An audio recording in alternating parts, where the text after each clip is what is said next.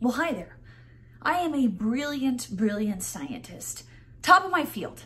I've got several PhDs. I'm a really, really, really highly sophisticated, educated, a brilliant mind. Brilliant.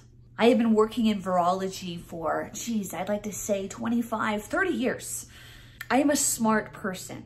Like, I'm really, really smart.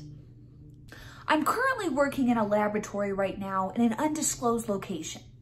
Right now, I'm working on something that's very deadly, and I'm trying to make it more deadly. Whoa! Oh my! I want this thing I'm working on to be really deadly. Like, I want to see how deadly it could be. That's why we have to be super careful. Like, really careful. You don't want any accidents. Really careful. Very careful.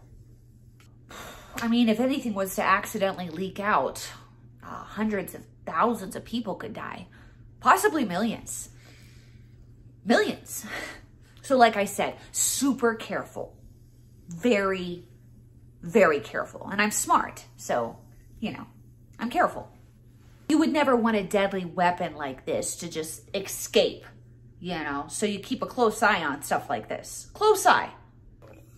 Whoa, this guy looks like he wants out of here. Oh, he's escaping. Oh my gosh, shut the door. Somebody shut the door. Well, it looks like he escaped. That escalated quickly. I thought I had control over it, but it looks like I didn't. We will just, we'll tell people it was an accidental leak, okay? It was not intentional. It was an accident. Total accident.